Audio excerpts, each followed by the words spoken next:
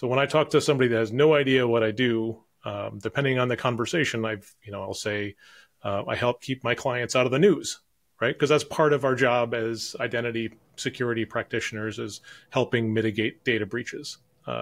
So we do a lot of that, but ultimately, I find when we're working with clients more of the time than not, what we're doing is connecting different pieces of the organization that may not have even spoken to each other before, to understand how they view access, how they view the different audiences and the personas in their organization, to be able to try to put some level of control and security around that.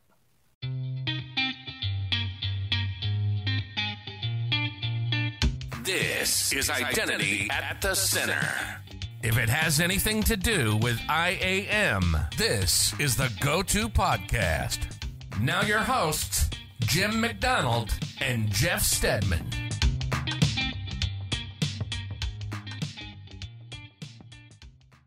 Welcome to the Identity at the Center podcast. I'm Jeff, and that's Jim. Hey, Jim. Hey, Jeff. How are you? Oh, not so bad. Yourself? Good. I've been looking forward to this episode for a while because we've got a special guest, somebody I've known and worked with for roughly 8-9 years. And the funny part was we did a YouTube video together. It was kind of like a panel of folks from the company we worked together at, which was Identity. Eventually you joined Identity, but it was me and Chad and Mike Woodburn and Wayne Sissel and Mario Dusai. And one thing I noticed was that I looked like I was about mid-30s, and Chad looked like he was about maybe 20. So, it was just so funny looking back on that. And I came to the realization that from 40 to 50 is when you age the most.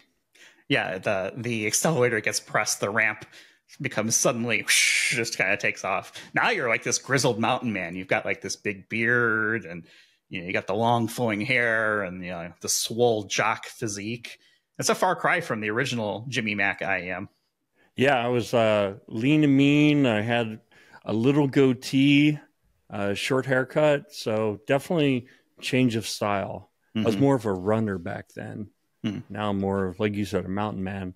But I do think that the beard probably ages me a little bit. But I don't know. I'm comfortable with it. No, it looks good. And you mentioned that video. I actually watched that video before I interviewed with Identity, just to know what was I getting myself into? Who are these characters? And I was like, okay, these guys know what they're talking about. It's like, all right, let's give it a shot. So, and you still took the job. I still did. The funny thing was, I think it was you asked me on a previous episode, like, you've been doing this for 12 years. Do you feel like you're much better at the job than you were 12 years ago? And I said, absolutely yes. And I do stand by that. But I think the advice that, at least what I said during the panel, was good advice. I do think, though, the interesting part it's like the assumption was everybody was doing their IAM on-prem or mm-hmm. not in the cloud, right? Because, 8 years ago is how the video was. Doing cloud IAM was, a novel concept at that point. Very cutting edge of you to be in that area. But yeah, didn't scare me away. I knew some of the faces, and today is kind of a special episode. I think we've been looking forward to this one for a while. We're featuring the company that we all work for the first time ever, I think, on this show. So today is a sponsor spotlight episode. We are the RSM US LLP Identity and Access Management, or Digital Identity Team. If you don't know who RSM is, we're here to tell you about it. Don't be afraid, because I wasn't either when they called me. So I was like, all right, who the heck are these people? And, this group here and others we've been building up a really strong team. So today's episode, again, fully sponsored. We have our guest today, Mr. Chad Wolcott. He's the managing director at RSM. Welcome to the show, Chad. Thanks, guys. Thanks for having me. This is by far the highlight of my career. So well, undoubtedly. Yes. And you've been in this space for a long time. You and I have known each other for a very long time. I was a former customer of yours. That's how far back we go. And the three of us were Identity, and now we're putting a band back together at RSM. So very exciting times ahead. But before we get too far along the way, let's talk a little bit about your identity background. People are familiar with Jim and myself, at least to some degree. what about yourself? How did you get into identity? Is it something that you chose, or did it choose you? Well, I'd say like most people in identity, I knew from the first time I dialed into AOL on my Commodore 64 that I wanted to grow up to be an IAM practitioner. That's a great story. Yes, very inspiring for all those kids on AOL. That's where it all started. It was a winding journey to get here since then, but I think I've been in identity for a lot longer than I care to admit. You know, Jim says that the beard ages you. It's actually the kids that do. But I've been doing this for somewhere between 20 and 25 years. I got into identity through a former boss of mine who at the time was with a company called Corian, who was an IGA vendor way back in the day, based out of the Massachusetts area. And he asked me to come over and be what they called an identity management consultant, which was kind of a mix of a BA and a project manager. And I had done a lot of similar work for him previously on the professional services side. And I said, what the heck? I had just kind of parted ways with my own software distribution company and said, let's give this a try. And that's really kind of where I got started in identity. And it's been kind of a long journey since then, involving multiple acquisitions and moving from company to company and going from, a small 3-person company that I had myself to a couple hundred people, then back down to 80 to 100 people at Identropy, which was then acquired by another consulting firm, and then most recently here at RSM. So it's been an interesting journey. Yeah, it's a very interesting journey. Now you're at RSM. So who is RSM? What does RSM stand for to start with? So RSM, it's funny, Jeff, you mentioned before that you didn't know who RSM was. I didn't either at first. So RSM stands for Robson Rhodes, Salustro Raydell, and Ian McGladrey. Some people may be familiar with McGladrey. That was a U.S. accounting firm back in 1926, I believe, is when the firm started. Now we are the 5th largest accounting, tax, and consulting services firm in the U.S. So people talk about the big 4. We like to call it the big 5. So we've got about 16,000 professionals in North America today across 87 cities and 4 cities in Canada. Yeah, it's interesting. I'm a New York Yankees fan, and Chad, please don't hold that against me. I know you're a Red Sox fan. But I knew who McGladrey was because they ran commercials during the Yankees games. I was like, oh, McGladrey Tax and Audit, Tax, and Consulting. So I knew about McGladrey. I think it takes some guts for an organization to take maybe not a household name, but certainly a well-established name and change it up in that way. So I think that's a big part of kind of not knowing the name, or like sounding new. But to me, that's an interesting aspect and kind of like bold for a company to do. Yeah, absolutely. I mean, I think we've been RSM since 2015 is when they rebranded. So it's a fairly recent change. But like you said, at that point, nearly 90 years of operating under that name to change the brand that's a pretty bold step.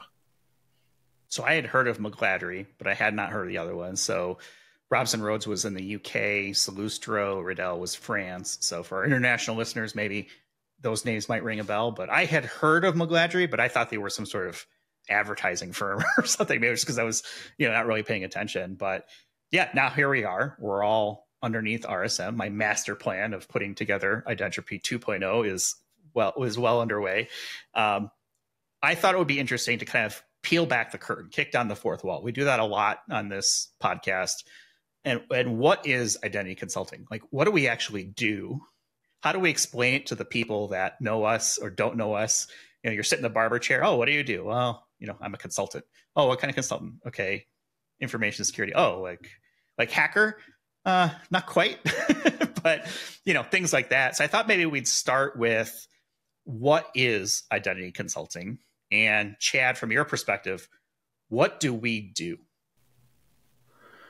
Well, the answer I give my kids when they ask me is I have meetings. because that's what I do a lot of. But I think that's, as consultants, that's what we all do a lot of, is have meetings. But ultimately, when I boil it down to the simplest components, right? Identity is about understanding, or digital identity is more about understanding who has access to what are they doing with that access? Are they doing the right things, right? So for me, taking that as sort of the core of what we do, like making identity at the center of everything, and it's really expanding that to the broader cybersecurity space. So when I talk to somebody that has no idea what I do, depending on the conversation, I'll say, I help keep my clients out of the news, right? Because that's part of our job as identity security practitioners, is helping mitigate data breaches. So we do a lot of that, but ultimately I find when we're working with clients, more of the time than not, what we're doing is connecting different pieces of the organization that may not have even spoken to each other before, to understand how they view access, how they view the different audiences and the personas in their organization, to be able to try to put some level of control and security around that. So let me flip this over to Jim, because he loves to ask the question, what is it you would say you do around here, Jim? Yeah, and before I even answer that question, Jeff, I do want to recognize that you said this was your master plan, and then you did the Mr. Burns thing. But, kudos to you. You really did pull this together. I mean, I wanted to follow you over here, and it was a great decision that I made. It wasn't long after, another year and a half, and Chad came over, and I hope that he's looking at that decision now and smiling, but you were the kind of the master cog to all that. So to answer your question, what do I do?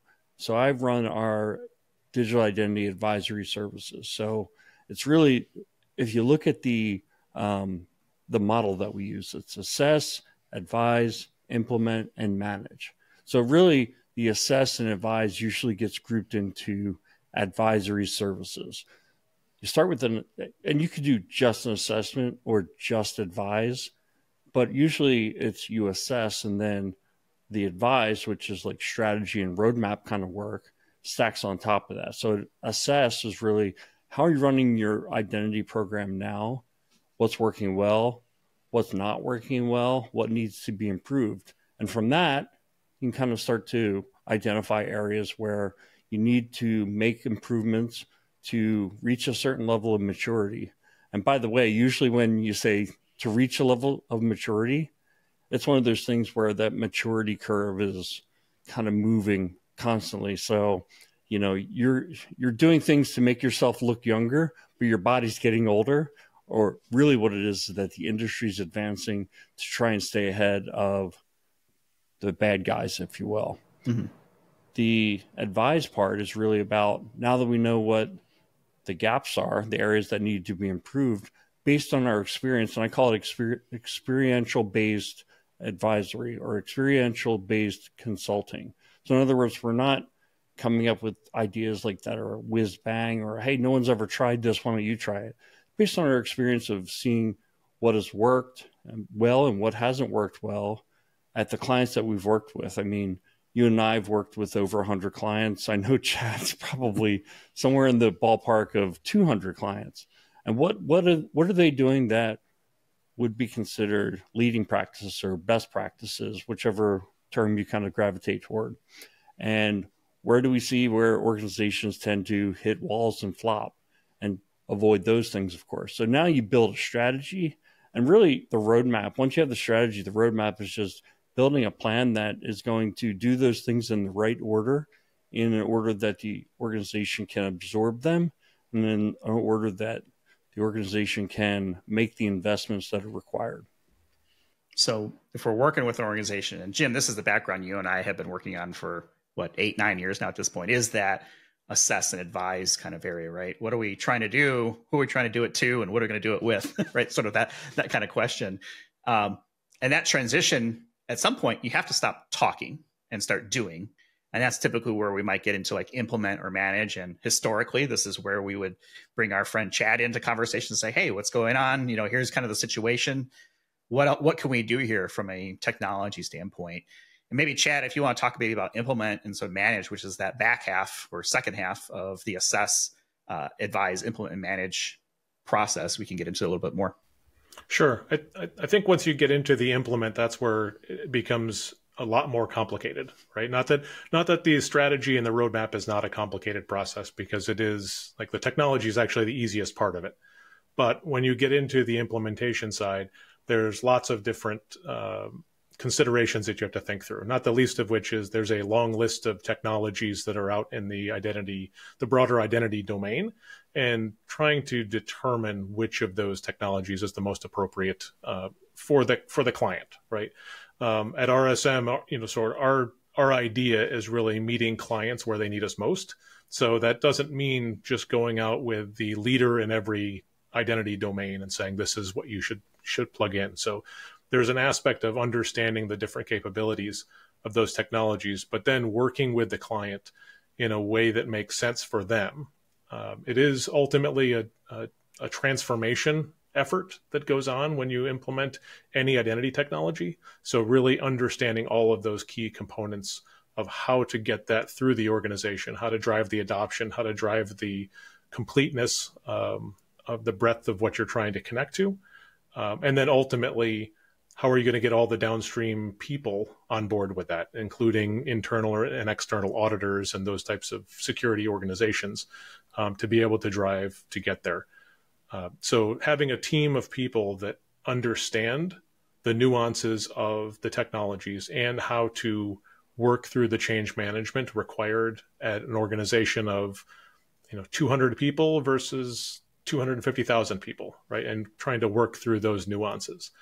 That's really where our implement or build team comes into play, is helping clients navigate that. And from, program management all the way down through hands-on keyboard development if necessary. Mm-hmm.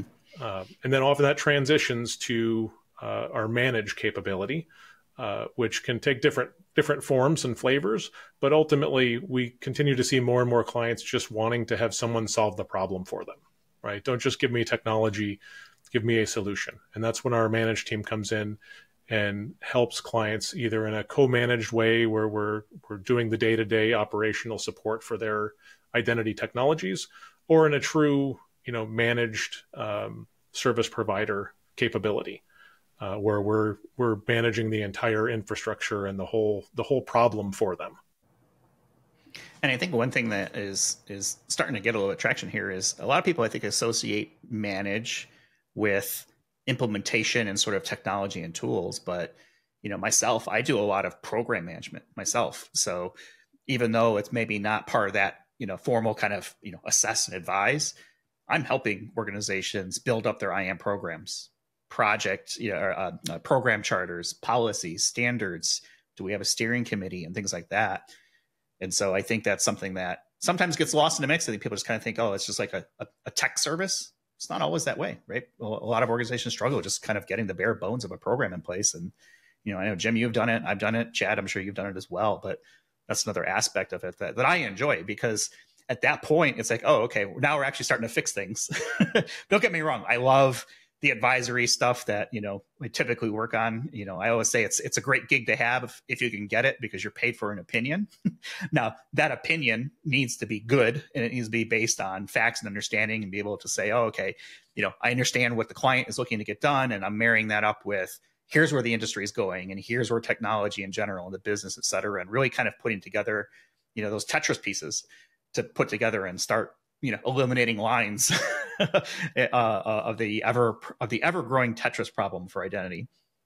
I think one of the interesting parts of that, Jeff, I think, is as you get involved in more of those program management engagements, when you're working with, senior executives at a client and helping them navigate the complexities of this, you get to learn a lot more about their business, and you actually learn a lot from them about how they see things.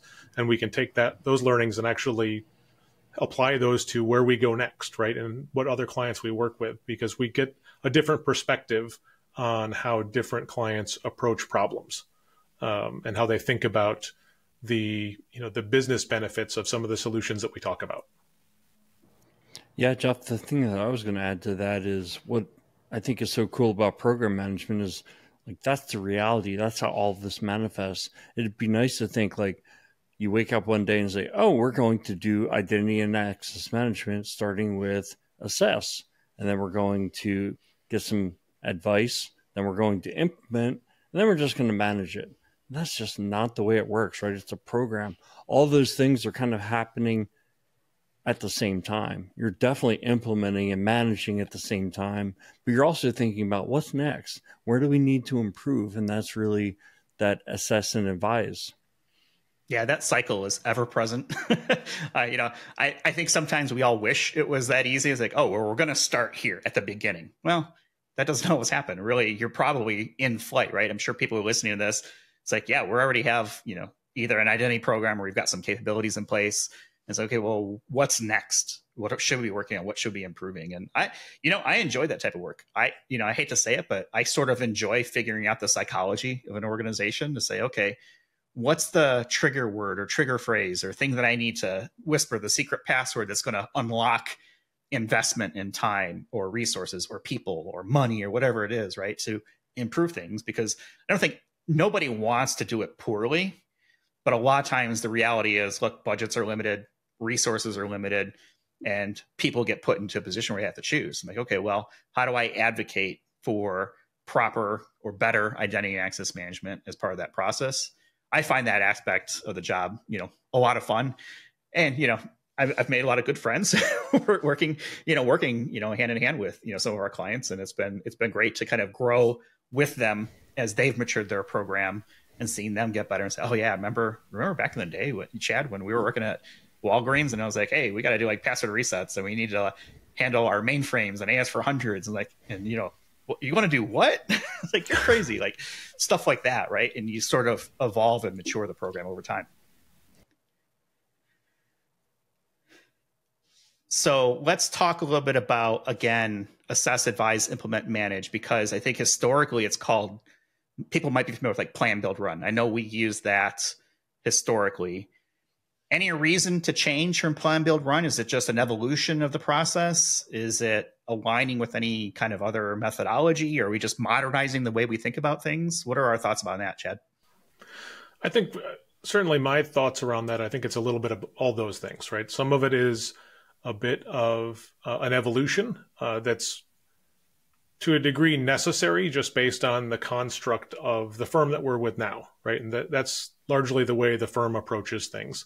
Being able to, being a public accounting firm, we have independence, things that we have to work through, which in some respects causes us to need to have some level of separation in some cases. So being able to separate out an assessment function where we're, evaluating the client's current state of affairs with providing advice to how you move that forward, and then implement an operator, really, I think, analogous to the build and the run pieces. So I think the evolution is kind of taking that holistic advisory function and breaking it into a couple of areas, which in some respects, there's a never ending list of regulations that comes out every year, and new and updated things.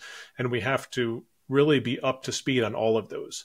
And that's, for me, is a large function of the assess capability that we have, is to really go through and evaluate clients' current state based on the various frameworks and regulations that are out there. Advisory takes that to the next step, right? Great, here's where you are, here's where you need to go, here's how you solve these challenges.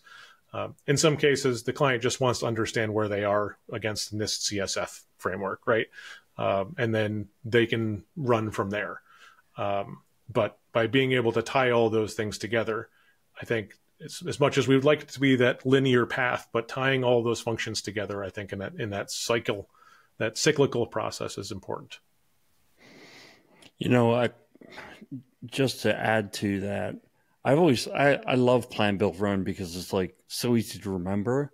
But I also think then it's like, okay, so are you only planning in the plan phase? Like, don't you build project plans during build, and are you saying that you don't plan during run? And so I don't think that model was great for the mnemonic and easy to remember, but I don't think it was like complex enough to quite capture what we were trying to communicate. Yeah, I think that's fair. And I think as many organizations move towards more of an iterative or agile type of a model, that plan, build, run, or assess, advise, implement, and operate, even that lends itself more to a waterfall sort of mindset and approach, right? I think to do it the way we talk to clients about doing it, it's got to be iterative. So we're doing all of those functions, some degree of planning up front with that assess and advise, but very quickly you're rolling into implement, while at the same time you're going and replanning, right? And trying to revise that plan, because you're going to learn as you go. You're going to uncover things, and we see this with clients all the time. You think you've got all the requirements understood. Everybody in the room nods. They're like, yep, that makes sense.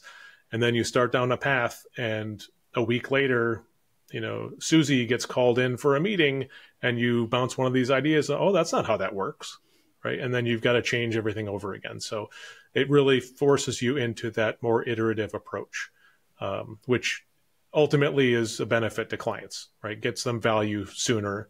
A long time ago, someone said something to me, and it's always stuck in my head, right? Incremental progress over delayed perfection.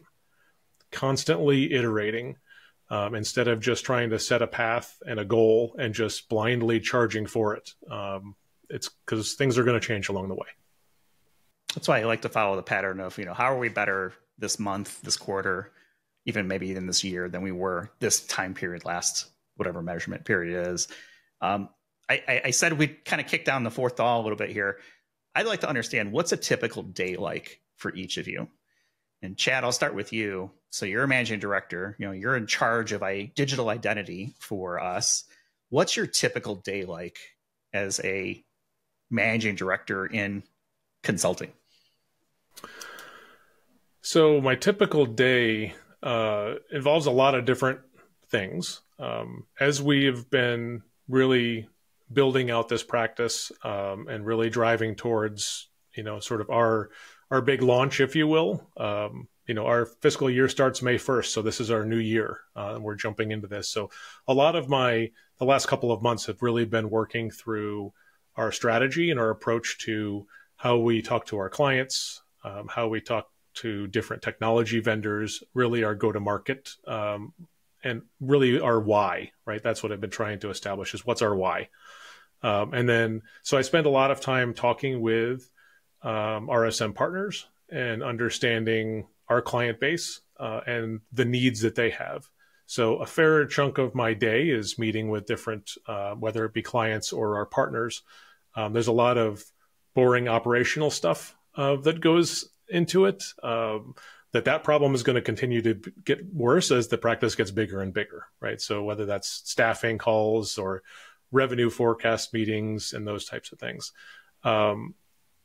But it's also, because we are a North American practice, it is US and Canada. I spend a lot of time with some new partners that we just brought on board up in Canada, aligning our collective experiences around implementation, around advisory, around managed services, to make sure that we're taking all of the benefits of all of our experiences, and being able to kind of craft that into our own secret sauce that we can bring to all of our clients. So a lot of my time is spent with clients, with operational things internally, and more sort of strategic, trying to figure out, where is the market going? Where do our clients need us most?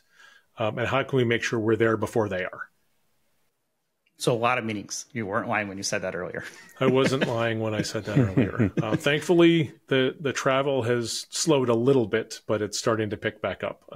So that always adds another interesting wrinkle. After a couple of years of not much travel, it's tough to get used to working from a little laptop screen again. Jim, what's your kind of normal day like?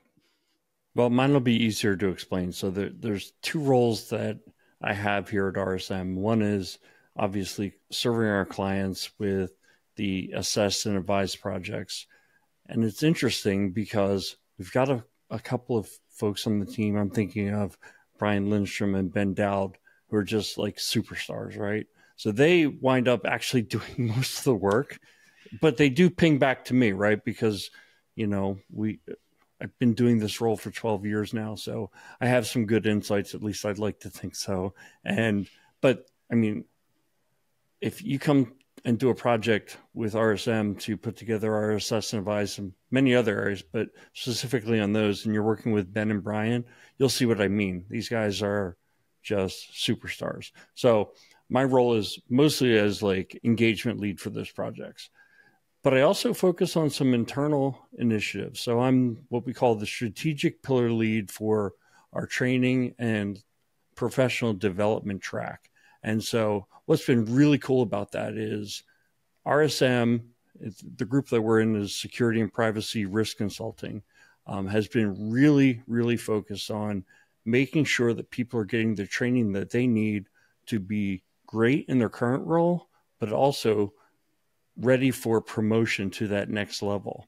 And so it's an investment in the individuals, but it's also something that the organization obviously reaps the benefit of as well. So it's just been fascinating. I put a lot of focus on that area, again, because it's important to RSM. So I'm able to carve out a big chunk of my week to dedicate toward that. And I'm honestly learning a lot, because I'm starting to interact with folks in different areas of our practice, and I'm learning a lot about what they do and what training requirements people go through to be, usually when we hire folks, there's obviously people that we hire who are fresh out of college or whatever, but most of the folks that we hire are already experienced to some level. They come in with different certifications or different experiences. So it's a matter of going ahead and how do they get, go from uncertified to certified, or if they have certifications, how are they maintaining those certifications? And then what are the things that, currently we don't have a solution for, and let's make sure we have a solution for that. So really proud of my work there. And like I said, I get to carve out quite a bit for that. It's gotten to the point where I'm pretty busy between client work and the strategic work. And we're doing a lot of podcasts in the evening. I know you're in the same boat, Jeff. And actually, I kick the question over to you. Other than being the podcast producer, which I know you're doing at nights and weekends for the most part, what's your typical day like? It depends on the day, actually. It changes so much. I have been doing a lot of travel for the last 6 to 9 months, I would say. I think, last year was a record for me. Over 100 flights I took in 2023 alone. I'm already platinum with Delta for next year.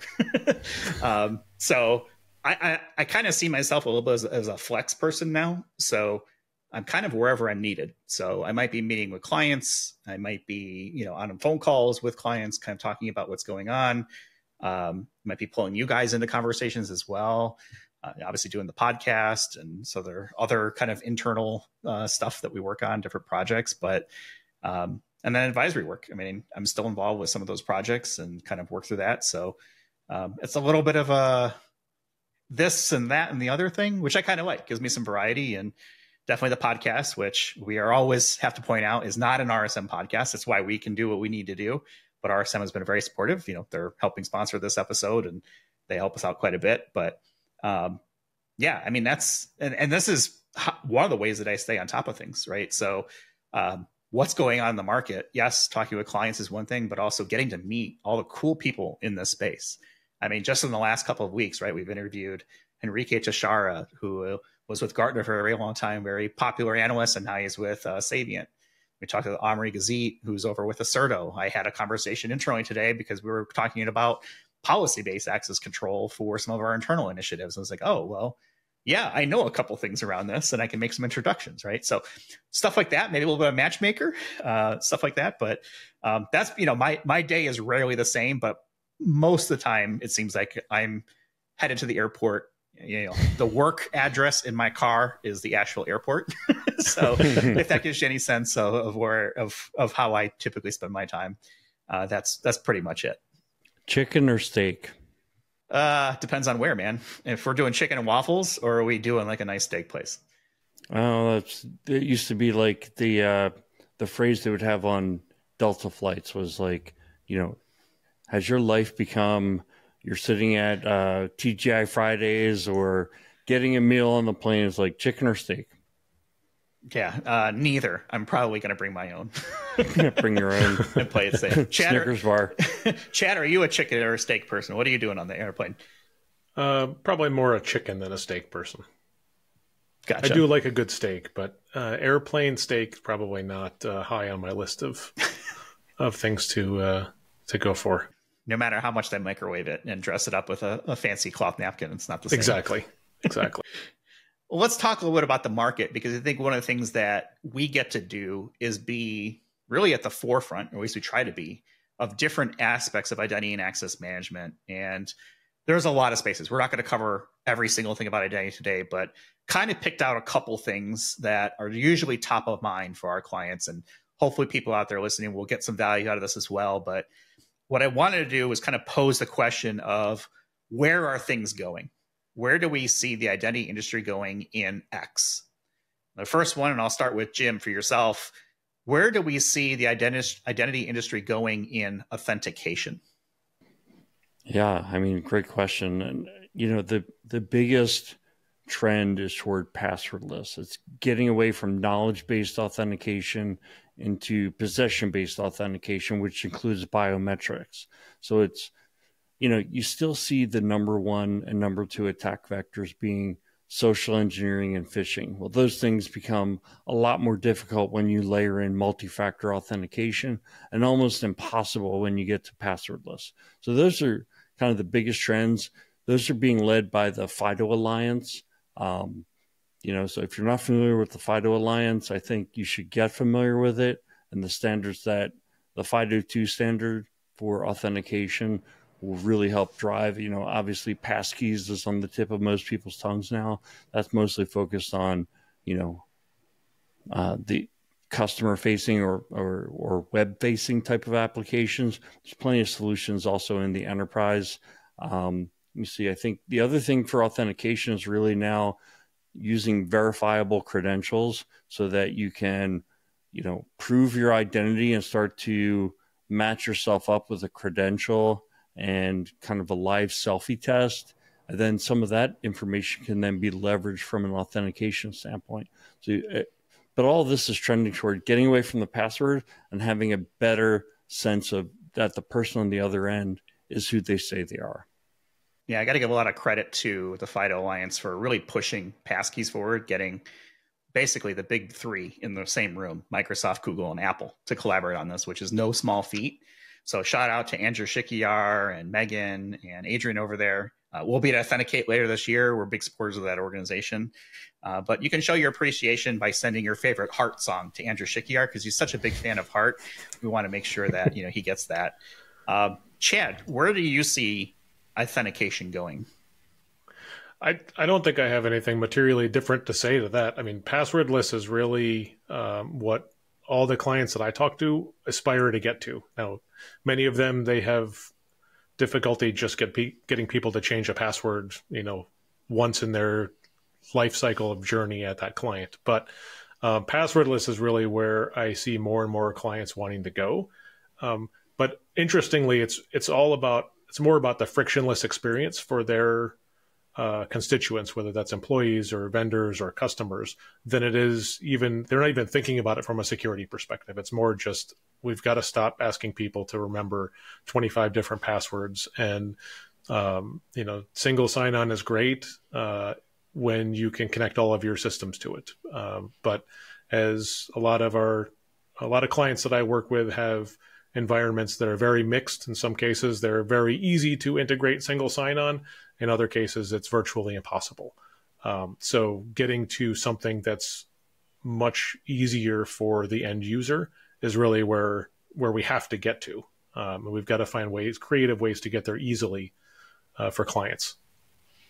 Yeah, I think over the last couple of years, COVID really kind of forced people down the MFA route if they hadn't already, which they should have been, but nothing like a little pandemic to get people started. So we're past that now. And I think like most organizations, MFA, now they're looking at passwordless. They're looking at, I've seen a lot of interest in Windows Hello for Business on the Microsoft side. So, projects coming along where it's like, hey, the hardware cycle has caught up with where it's been from a software perspective. I remember, Windows Hello might sound like, oh yeah, it's been around for a while, but if you think about it from like a organizational perspective, it takes time to refresh hardware, and it usually takes multiple years to kind of get everybody up to the same playing level. Do I have a compatible fingerprint reader or camera or things like that? And thankfully now we're into that phase. So I am seeing more Windows Hello for Business and sort of taking that approach of, I don't want to have to type my password a whole bunch of times. I have Windows Hello set up on my work machine, and I look at my camera and I'm in, and it works great. So I think that's been a nice trend. Why don't we shift gears to authorization? And Jim, I'll come back to you on this one. Where do you see things going from an authorization standpoint? Well, obviously the hot trend is around PBAC, ABAC, REBAC. What are those? You're using acronyms. Let's not lose people. Okay. PBAC, policy-based authentication. ABAC, attribute-based authentication. REBAC is relationship-based authentication. And it's not that I'm against those things. Those things are great trends. But what I still see organizations, clients having to do is RBAC. They understand RBAC. They get the concept. They can start to develop it without having to change their paradigm. But guess what? The other thing is almost every organization I talk to, their group management in their Active Directory, their Entra ID is a nightmare. They have more groups than they have users. They don't have owners assigned to the groups. They've got an ugly nesting maybe. They've got poor descriptions. And they've got groups that people just don't know what they do. They're afraid to delete them. They're afraid to write a description that says this group does X, Y, and Z, because what if it also does PDQ? So anyway, I think this entire spectrum is what's going to continue to happen. I think it's different than authentication, right? It's not like you're going to see more and more password. You're going to see the password go away. I think 5-10 years from now, it's like the only folks using passwords are like true laggards. It's getting there now. So I'm being generous by saying 5-10 years. RBAC is definitely going to be around 5 years from now. Yeah, I find a lot of organizations want to be RBAC or role-based access control. They get about 15 minutes down that road and like, oh, this is harder than I thought it would be. You know what I mean? We just can't make a role called analyst. Okay, well, do you have the data to even back it up? That's another challenge typically see. So I'm right there with you. I've always been a fan of alternative backs. So attribute-based is generally where I like to start things, because generally you can say, is this person an employee or not an employee? Generally, that's well defined. You can start to drive rules or policies based off those different attributes. Chad, what are you seeing from an authorization standpoint and where the industry is headed? So I don't disagree with Jim about RBAC not going away. For a lot of organizations, that's, pardon the pun, a 4-letter word, right? They've gone down that path, and like you said, they've realized, man, this is a lot more complicated than we thought it was.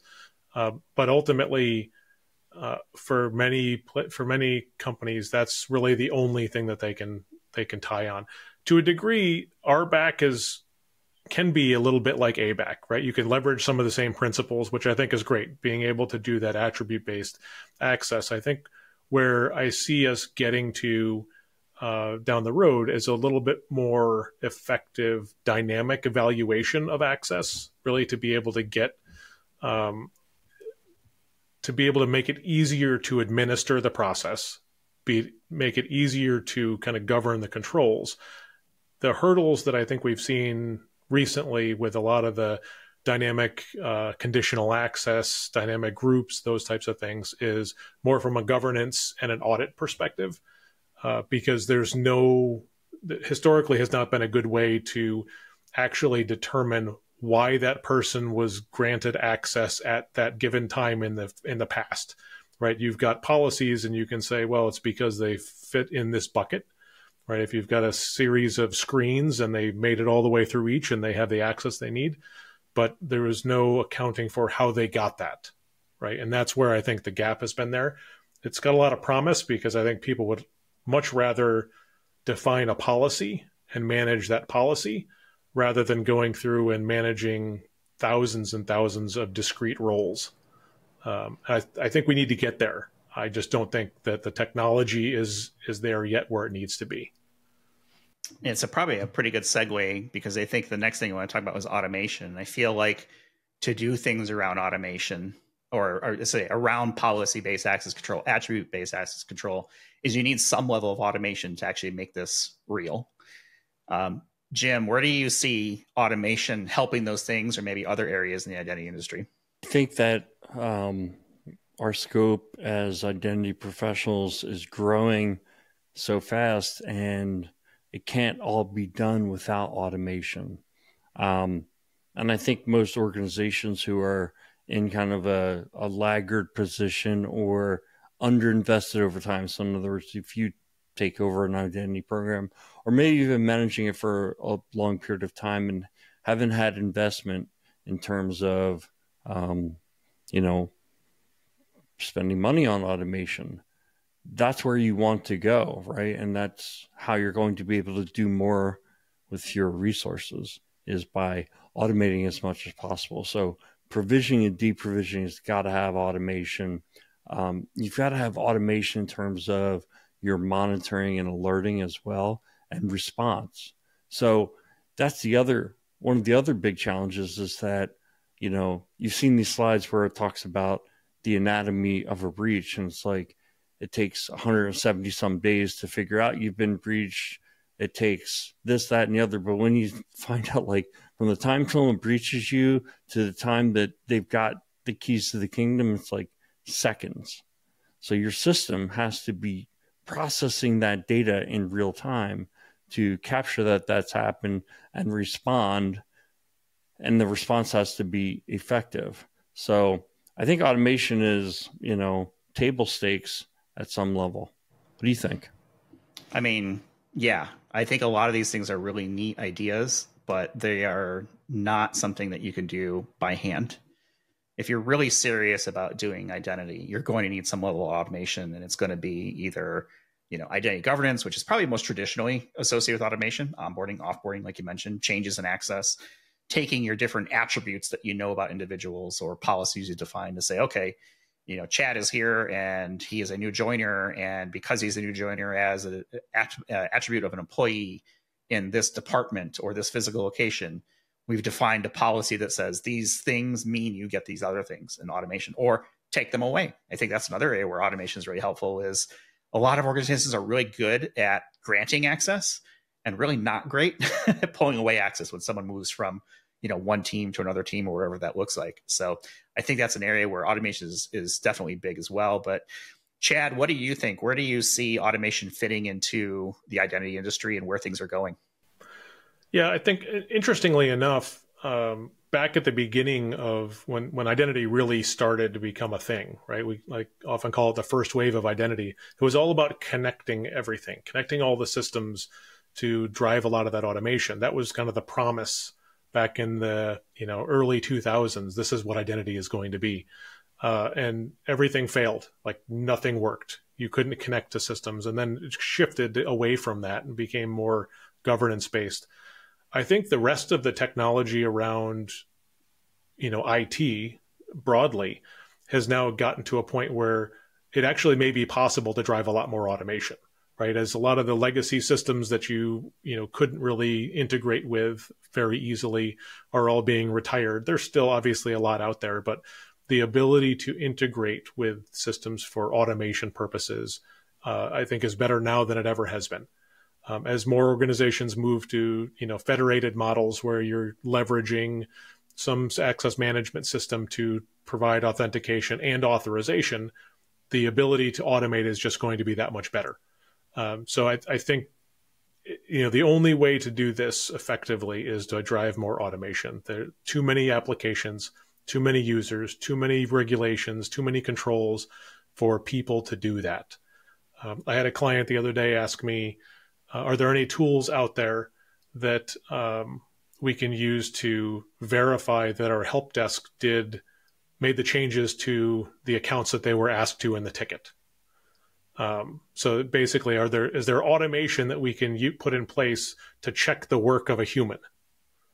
So, like, that's a very interesting idea, but why wouldn't you just remove the human from that process, to start with, and then put the human back in to check the work of the automated system, right? So I think we've got to drive towards more automation broadly across all of identity. And that automation typically leads to more data than you probably know what to do with. So next topic is AI and analytics, because AI has really kind of taken the world by storm in the last couple of years, but generally in the last year or so. That means that we have better tools to sift through data. Jim, where do you see AI impacting identity and the analytics space? Here's where I am right now is that I believe AI could be used in an IAM system, call it IGA or call it like the total picture of your system, to query it for meaningful information. It could start like, just iterative questions that build on themselves. Give me a list of all the people who have access to this application. Now, no, I want to see the administrators of that application, or, who has access to be an administrator of that application and is also at least a power user of this other application. So in other words, have a way that people who maybe don't know how to use advanced reporting tools can go and ask meaningful questions of your IAM system to get meaningful answers. So I could see that as a fantastic way to use AI. And where I'd like to see it go is to be able to ask questions that we don't have the data for now. So tell me all the users who can enter an order in our order entry system or our SAP system. The IAM system would have to know enough about, or the AI would have to know enough about your IAM system, which is which roles and groups and entitlements are going to give me that access. And then maybe it's going to have to know enough about SAP to understand how those groups map to some entitlement structure within SAP that gives you access to that order entry screen within SAP. In other words, it's going to have to be the big brain that can cross the chasm of identity and business systems to kind of drill down and ask questions that we can't answer today. And why couldn't AI do that? Why couldn't AI have a big brain and understand both of those models and look at the entitlement structure of those applications, especially packaged applications? So it sounds like you see AI as being more of a helper for people using IAM, because what you're describing sounds an awful lot like querying data, right? And today, maybe you need to run SQL statements and look at a database and pull data to make reports and things like that.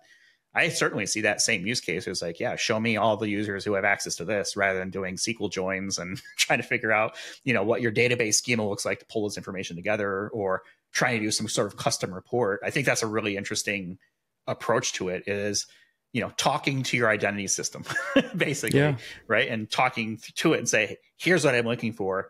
Hey, identity system, give me this information. It's kind of the ultimate low code, no code environment, if you think about, which is where we've been heading in the last, several years, was that same thing. It's just, instead of doing dragging blocks on a screen, now we're just talking to it. Say, hey, product, give me this information. Yeah. I think that's the one major functional use case that I would like to see. I think the other thing AI will do is chase the money.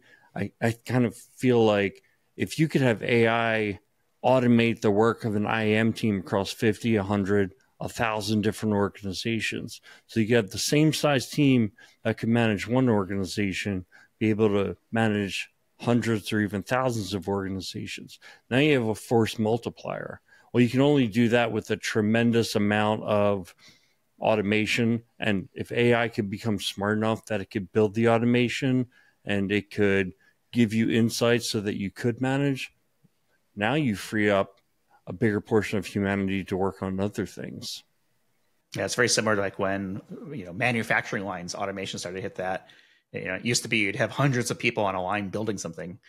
And I worked for SC Johnson for a while, and I went to one of the factories, and there was one person working a line spitting out 40,000 cases of Windex. So I see it very similar, except more the IT production line, so to speak, right, where AI would come in. Chad, you've got a background in product. I'm curious, from your perspective and all the experience that you've had, where do you see AI hitting the identity space, and how is it going to help with analytics and things like that?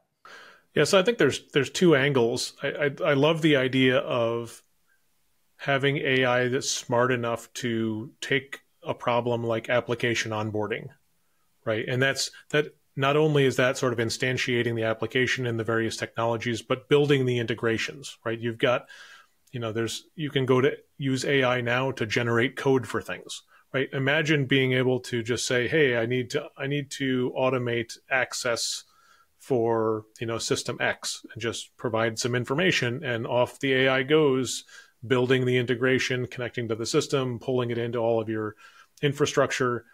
That's all stuff that needs to be done today to drive that automation. Take that problem away, drive it through AI. And I think there are some vendors out there that are taking steps down that path. I think that's a really cool idea, to take some of the burden off the IT organization, to be able to drive the breadth of the implementation, if you will, of these various technologies. But I also think there's a end user angle, right, an adoption angle that helps with this. Like I said, just being able to say, hey, I need access to the softball file share. Like, I don't know where to go for that, but just tell the AI, and it goes off and handles that for you. Right? It sends things out for approvals as necessary. So I think there's an end user enablement or empowerment angle with AI. I'm really interested, and I'm actually looking forward to one of the panels at Identiverse that's talking about AI from a threat perspective with identity security. Like, that's something I'm really excited to dig into a little bit more, because, you've got people that love AI, love to use it. I use it fairly regularly, a big fan. You've got the doomsayers that are like, oh, it's going to be Skynet. And yeah, it can go both of those paths. But I think there's going to be a balance. We've got to find good use cases. The amount of data that these identity systems generate is tremendous, and there's minimal correlation between those systems.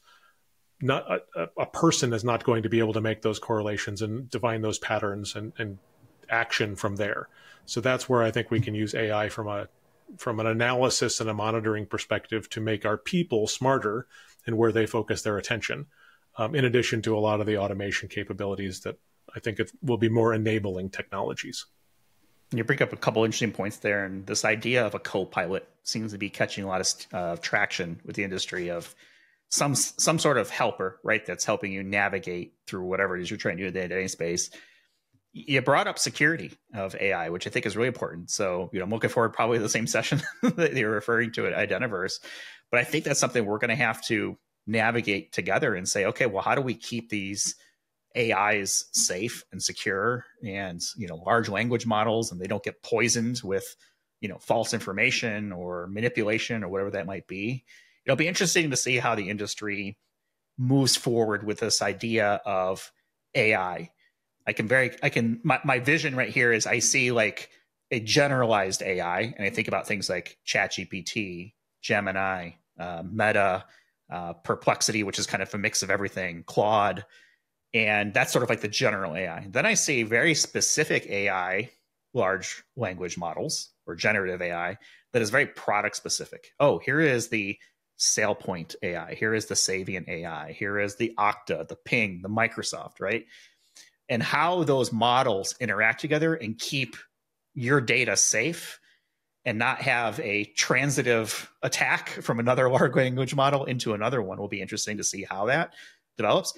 I'm sure there are already plenty of companies that are, thinking about what their startup is going to be or is to protect your large language model, protect your AI, right? Shield it from that thing. And maybe this is just, at the end of the day, API management.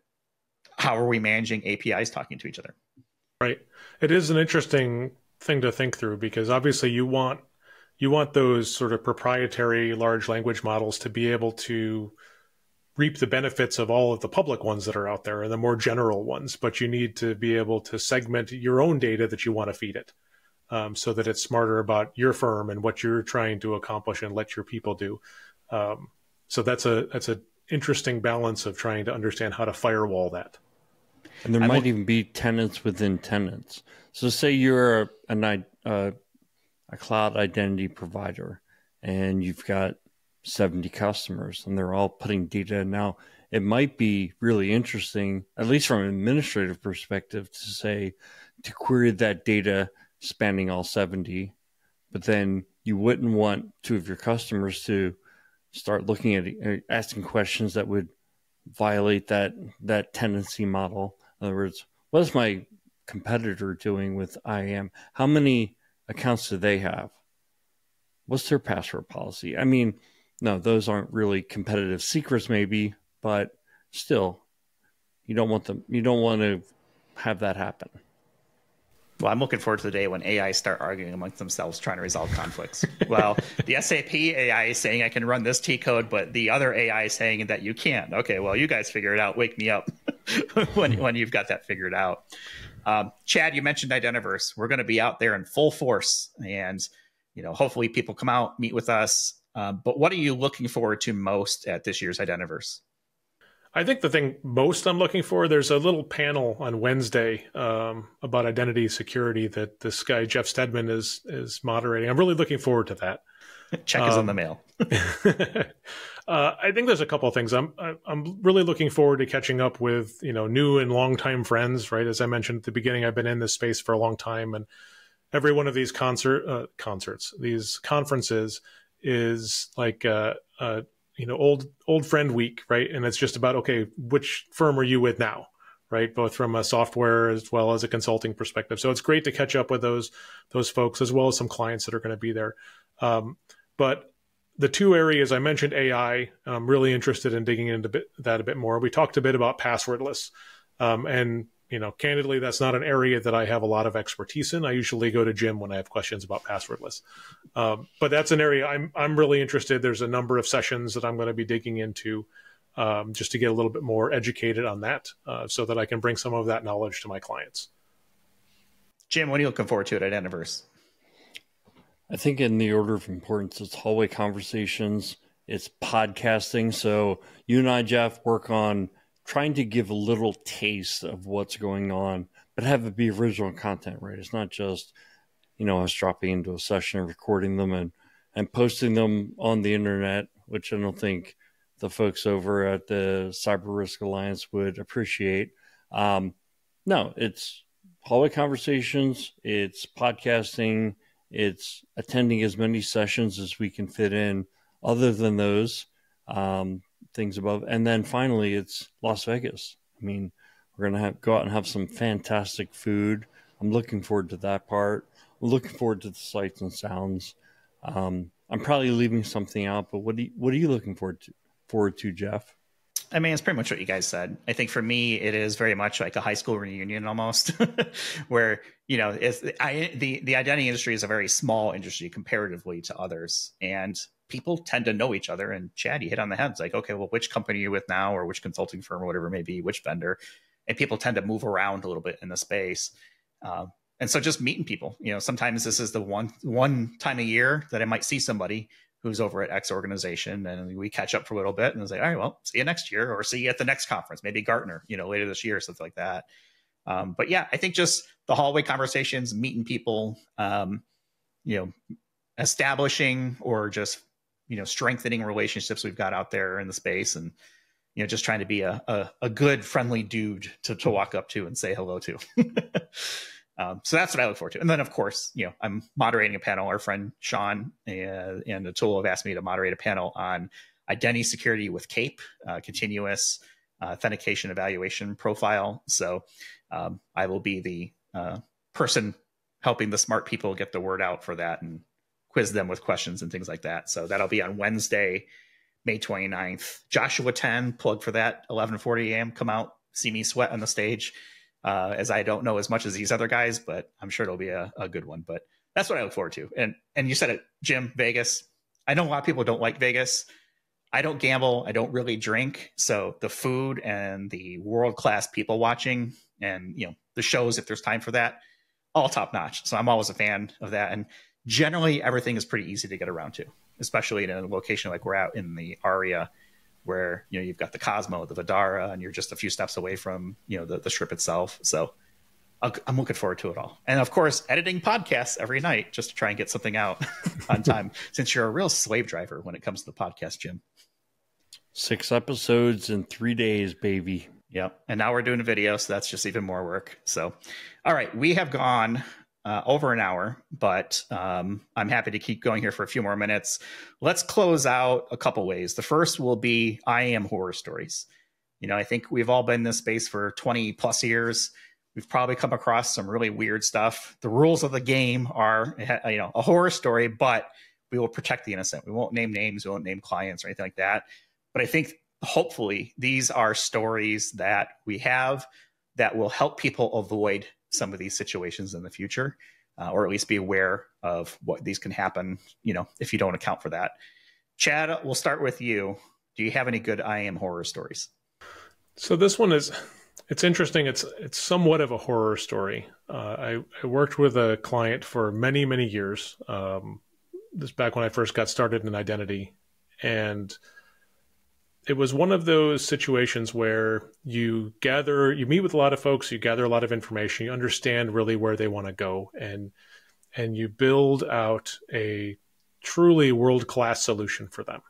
It was amazing. It did everything, like made you coffee, you know, took the dog out, did everything you needed, connected to thousands of different applications, built out roles, all of those things, a really robust IGA platform. And it worked great. And then they had a team of like 60 people managing it, which now you think that's crazy. Like, nobody would ever do that. And probably 3 years later, I ran into the CIO at a dinner one night, and I just said, "Hey, how's everything going?" Because I had moved companies, and so I talked to him a little bit about it. He said, "You know, you built exactly what we asked you to build, but it turns out it wasn't what we needed." Right? They were just looking at things from a very tactical perspective, just fix these problems and just make add more things and make it more complicated and make it larger and larger and larger. And it became unmanageable to a point where they continued to have to add resources, add people to manage the system. And it really wasn't even remotely close to what they needed. Now, they paid a firm a lot of money to build this, and it did a lot of great things, but it became something that was unwieldy. They couldn't support it anymore. They couldn't move to new versions of the platform. And unfortunately, that's a pattern that I've seen over and over and over again, right? When you talk to clients that are on their second or third iteration of their identity journey, and they've done the same thing. They customize the heck out of something, and it's cost them millions and millions of dollars, and what they've got is some big mess of spaghetti that they don't know what to do with. So I know that's a little bit of a general horror story that unfortunately I see over and over again. So how do you approach that conversation with, you know, a client like that, where, you know, I think a lot of people are familiar with the phrase, the customer is always right. Well, the customer is not always right. Sometimes you have to help them figure it out. How do you approach that conversation? Say, hey, look, based on my experience, or here's why. Are they generally receptive to that kind of conversation approach? To say, hey, here's what you need to be thinking about. And based on what you're telling me or what you've built, here are some of the risks that are out there. Yeah, I think your mileage will vary on the customer when you have that conversation. For me, it really comes down to the organization's maturity around dealing with change. It's not even like a technology maturity. It's do they understand what true transformation initiatives are like, or is this their first time going through it? Because having that conversation about the complexity of just trying to over-engineer everything for, you know, every single edge case, I think most people that I talk to, certainly most C-level executives, have done this a number of times, and it resonates with them. Don't do that again. But it seems that there's always somebody in an organization that says, no, this is the way we've always done it. We have to keep doing it this way. So it's really hard to try to peel people back from that. But that's ultimately one of the first questions that I talk to clients about when we start down this identity journey. is how open is the organization from a cultural perspective to changing things, right? Do we have to fit everything into the way it's being done today? Or is there an openness to think of new ways to do it? And that's really what we spend a lot of time doing with clients, is trying to get them thinking about different ways to accomplish the goal. Don't tell me how to do something, tell me what needs to get done, right? And then we'll work through the best way to do that. But I think there's a lot more openness within the last 2 to 3 years to change, because you can put together a reasonable business case for, doesn't make sense to do this as an on-premise, waterfall project where you're putting a bunch of servers in your data center, and making people think a little bit more about taking a different approach to solving the problem. That's a good one. Jim, how about yourself? You've got to have some IAM horror stories. Yeah, I've got a few, but I'm going to tell one that's a real doozy. And I'd much rather if you had asked the questions like, tell us about one of your great successes, but you learn way more from your failures, right? So this one goes back to the identity days. And I was a real hardcore spokesperson for, I learned about ForgeRock at a client, and I said, that's the wave of the future. We need to get on that. And I think that was very good advice. So we built a team, learned OpenAM, learned OpenIDM. It took a long time. We finally found a client, helped them build their strategy. And then, they said, we trust you guys. We want to bring you back and build it out. The OpenAM part was simple. The thing with OpenIDM, and I think it was like version 1.2 or something like that, you've heard it probably described as a box of Legos. And what can you build with a box of Legos? Pretty much anything, right? So we started planning the project, and I was very involved, right? I was the practice lead for our ForgeRock team.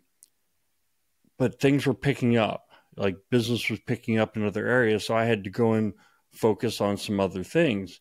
So I left the team with this one piece of advice, which was, don't integrate that application. We have to integrate 3 applications, but it ain't going to be that one. And the reason I said that was I looked at it and was like, that's one of those applications they built 10 years ago, and they've been building out every feature and functionality for their identity management, edge use cases ever since. And if it took them 10 years to build, it's going to take us 10 years to build. OpenIDM is a great tool and everything, but they're going to want every feature. So I said, that thing needs to be re-engineered.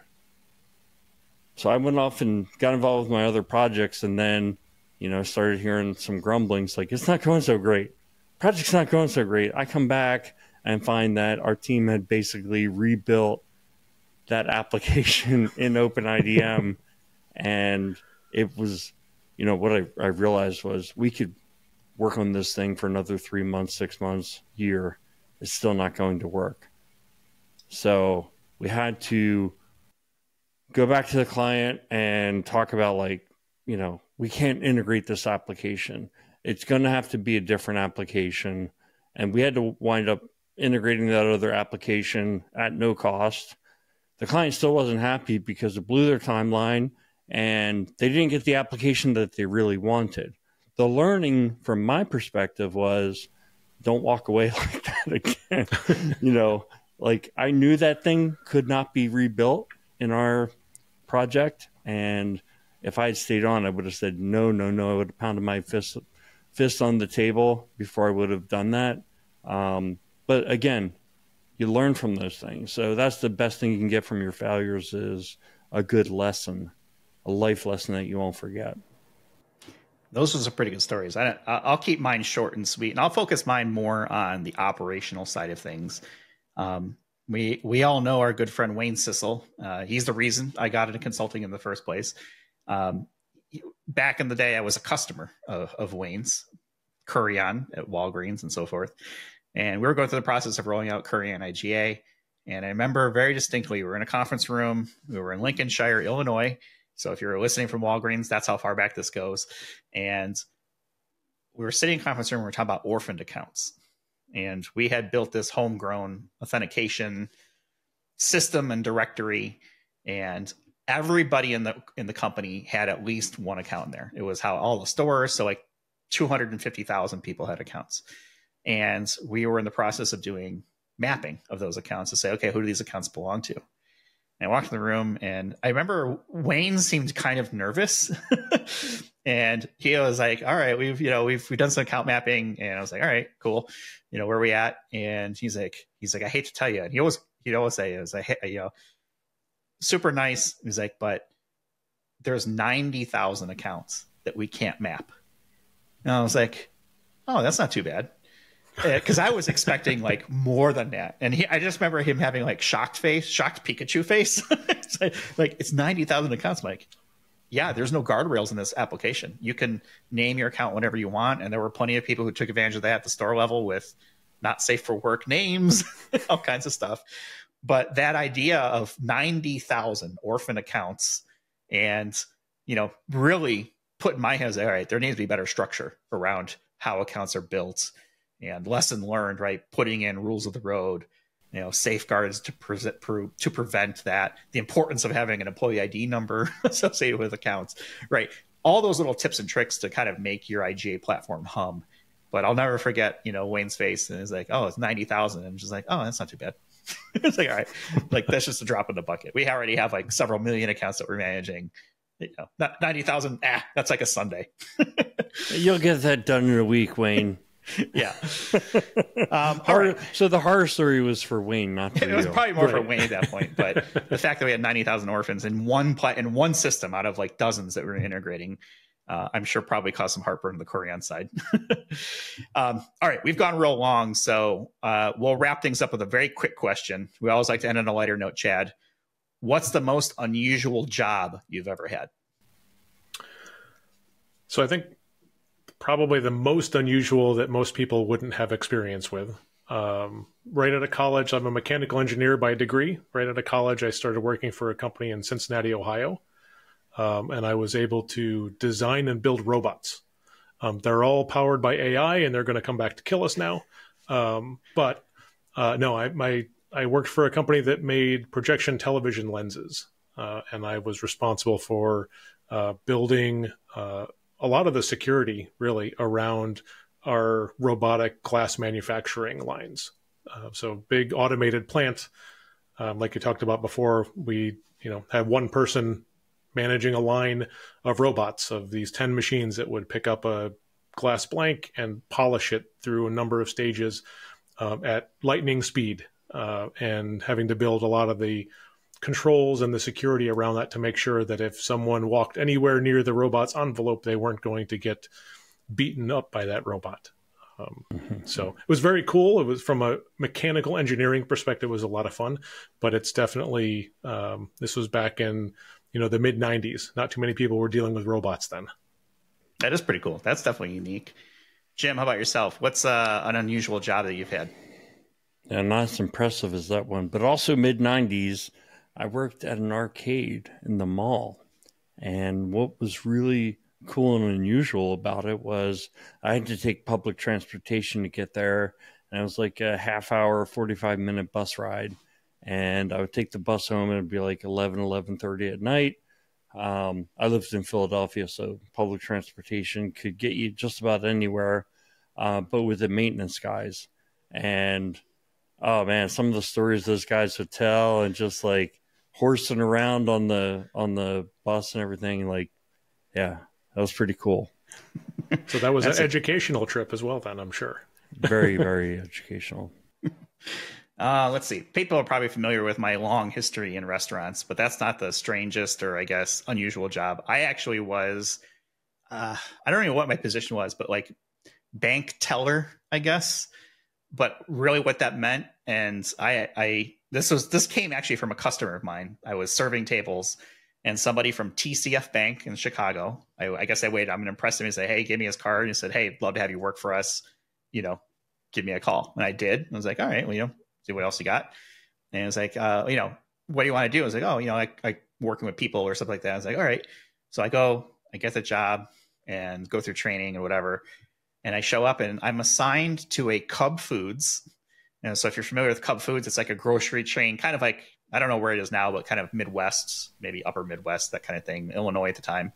And my job was to stand outside of the Cub Foods trying to get people to open checking and savings account and handing them flyers. And I lasted 3 hours, went to lunch, never came back, called on the way, on my car on the way back. I was like, this job isn't for me. Sorry. I quit. That's the only job I've ever quit with no notice, didn't do anything, but it was not what was advertised to be. I was basically handing out flyers outside of a Cub Foods. You're working with people. You got what you people asked who for. didn't want anything to do with me. So yeah, that was not my most favorite job, but things work out for a reason. All right, let's go ahead and leave it there for this week. Hopefully that gave people some insight into RSM and the digital identity practice that we've been building here. And people come out, we'll be at Identiverse. A bunch of us, pretty much all of us will be there. So you get to meet the rockstar team that we've built here. And so rsmus.com. And what else should we plug? Maybe ourselves, idacpodcast.com, our Twitter at IDAC Podcasts, our Mastodon, IDAC Podcast at infosec.exchange. I know, Jim, you're all about the YouTube channel. Oh, yeah. See, there's a thumbs. I was like, there we are. I'm happy now. Look us up on YouTube. We're starting to put more of our episodes in a video format and stuff like that. But yeah, and hire us, right? I mean, Jim, Chad, myself, we're happy to talk identity, but love to work with folks who are listening out there. Call us if you got any issues or concerns that you think we can help with, and we'd be happy to hop on a call. So more meetings for Chad, because I know he loves them so much. I do. And thanks for having me, guys. I appreciate it. Yeah. Thanks, all right. Chad. That's it for this week. Thanks everybody for listening and or watching, and we'll talk with you all in the next one. You've been listening to Identity at the Center. We hope you've enjoyed the show. Make sure to like, rate, and review, and we'll be back soon. But in the meantime, hit the website at identityatthecenter.com. See you next time on Identity at the Center.